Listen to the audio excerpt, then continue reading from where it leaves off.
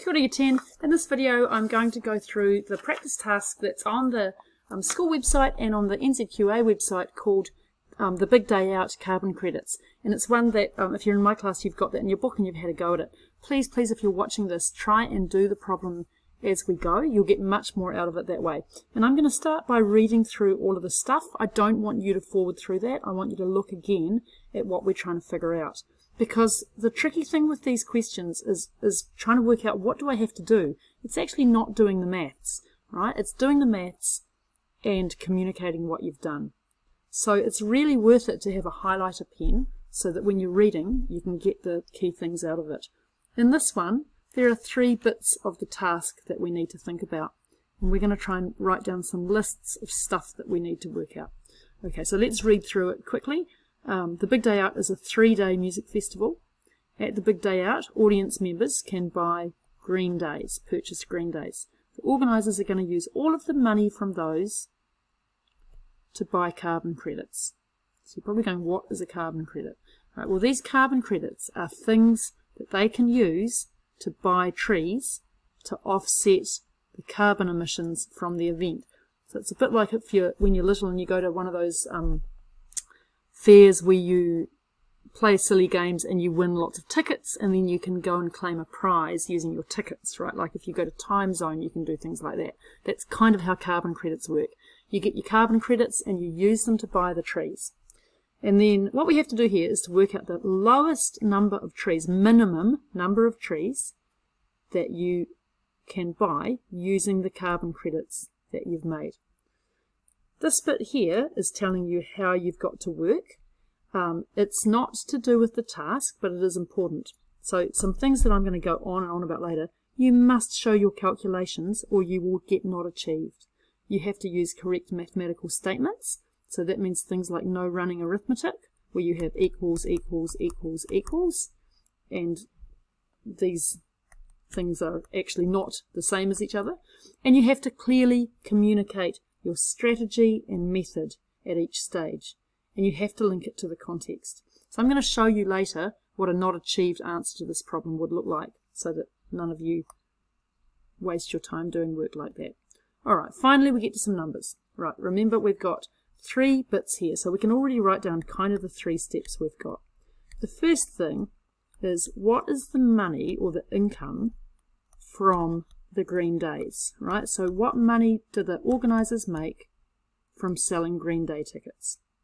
Then, with that money, how many carbon credits can they get? And then with the carbon credits, how many trees can they get? Okay, so the first thing we've got that we need, obviously, is how many people were there at the Big Day Out?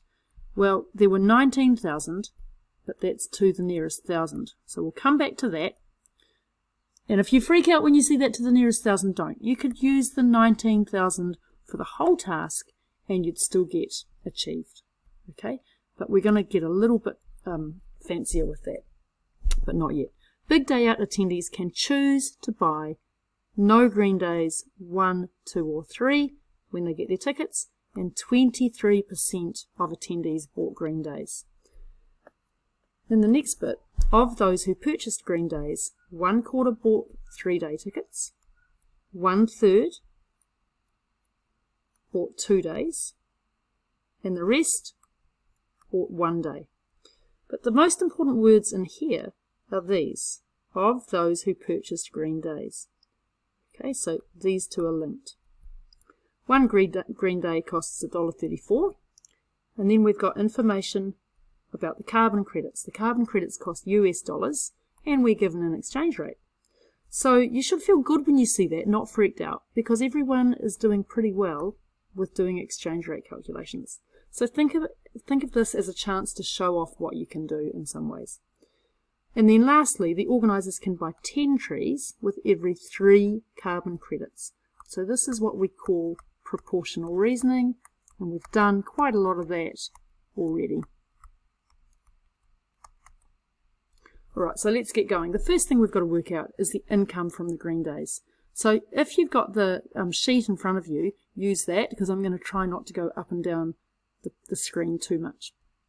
So let's start with the heading. income from GDs. Underline column. Right, the first thing we've got is the audience. So the audience is 19,000 to the nearest 1,000. So let's see what that means. It means that here's my 19,000, and that's accurate to the nearest 1,000. So the number could be anywhere from 500 below that or 500 above that. And because we're trying to find the minimum number of trees, I'm going to use the conservative number here. So I'm going to use 18,500. And I'm going to write that down. Assume 18,500 people to be safe or to be conservative. Okay, how many bought green days? Right, well we know that it's 23% of 18,500. So I'm going to write this down. 0.23 times 18,500, and that gives me 4,255 people. Right, so again, I've got what am I calculating, and I've underlined it. Now we have to work out how many buy each type. So the three different things they can buy is they can buy 3-day green day, 2 days, or 1 day. So 3 days. Well, it's a quarter of these guys, all these people. A quarter of, right? Of means time, so it's a fraction of an amount. A quarter of 4,255 gives me this number. Now, if we're just doing this with no context, we'd round up, but we're going to round it down. Right, we're going to round it down.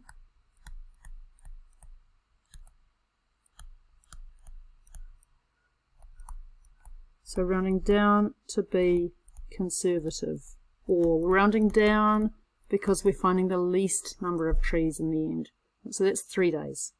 2 days, right, write down 2 days. Underline it. 1/3 of 4,255 gives me 1,418.33. So we're rounding that down as well. Now that one's an obvious one to round down, right? And then the rest bought the 1-day ticket. So what does the rest mean? Well, how many people bought tickets? 4,255. And how many bought 3 days? That many. And how many bought 2 days? That many. So the leftovers bought a 1-day ticket. So, how many green day tickets did they sell? Well, 1,063 of them bought 3 tickets each. 1,418 bought 2 tickets each, and the rest bought 1 ticket each. So that gives me 7,799 green days. And then income will be $1.34 times 7,779. That gives us quite a big number, $10,450.66 in NZ dollars. Now you could round that up there, that looks kind of silly. You could leave it like that. It's never a bad idea to leave things alone until the very end of a problem. So that's what I'm going to do in here. But you could have done a couple of other things. You could say this, and then just say what you're doing, right? So if we can see your assumptions, that really helps. We could say to the nearest dollar, or we could say 10,450 to the nearest $10. Both of those things are being conservative, so that's fine. I wouldn't round this up at all. In fact, I wouldn't round that one up because we actually don't have that much money. Okay, so I would round down. But I would just keep going with the full number as is, because we're about to do the next part of the problem. So let's go back up and just see what that was. Right, where are we up to? Well, we've done the income from green days. Right, now we're up to how many carbon credits can I buy? So looking up at all that stuff we started with, that started off looking like quite a lot of info, let's just clean it up and see where we're down to. Well, we've done all of this bit, right? So now we're down to this bit here and this bit here. So we're making reasonably good progress. Okay, next heading. Carbon credits. Well, what have we got? We've got this much New Zealand money to spend on credits. So we have to work out how many US dollars that is. Now some of you are doing this really easily as follows. I'm going to do this two ways. I'll do it with the nice slow arrow diagram and I'll do the one-step calculation. Both of them are completely fine, right? As long as you're not just jumping to an answer. So what we've got here is we've got the New Zealand dollar amount and we're dividing it by this and we're getting 8,522.80 US dollars. Okay, but if we go a little bit more slowly, we can start with the exchange rate. We've got 1 US dollar is worth this many NZ dollars.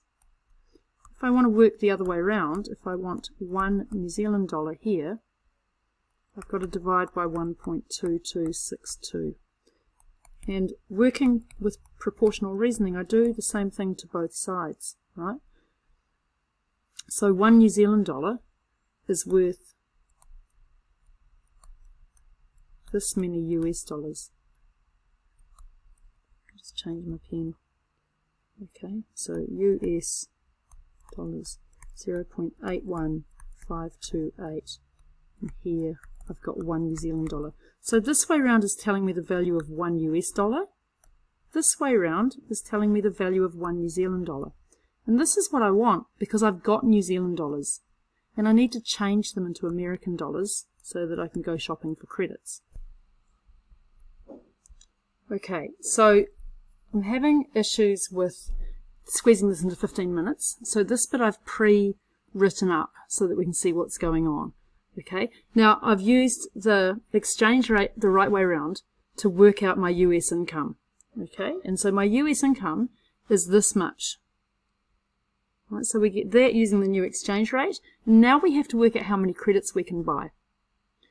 And we can buy $18 is the cost of 1 credit. So how many credits can I buy? Well, it's going to be this much, my income, divided by 18, just as if I'm in the supermarket and I'm shopping for apples. Right? If I've got $100 and the apples are $1 each, I'm going to go 100 divided by 1. So it's the same idea here. Right? I've got 473 credits is what I can get. The last thing is how many trees can I get for those credits. Okay, so we're told in the words that I can get 10 trees per 3 credits. There are different ways to go here, but what I can do is work out, well, how many blocks of 3 credits have I got? Well, I've got 473 divided by 3. So that's 157.66 lots of 3 credits. Right? So the easiest way to do this, I think, is what I've done here, where I say I've got 157 lots of 3 credits, and I can get 10 trees for each of those. So that gets me to 1570. And so what we need to say is a final sentence, which is something like this. So the minimum number of trees that the organisers can buy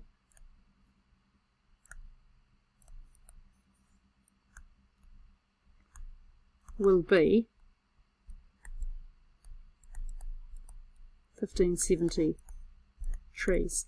Now, there are some things I could change in here that I could play around with. For example, I could see what happens if the audience size drops by, say, 10%, or I could change the exchange rate, or I could see what happened if I slightly changed the cost of the green days or the carbon credits. But I haven't got time to do any of those now. I've just managed to get us through the basics in 15 minutes, so let me know if this has helped. Thanks for watching.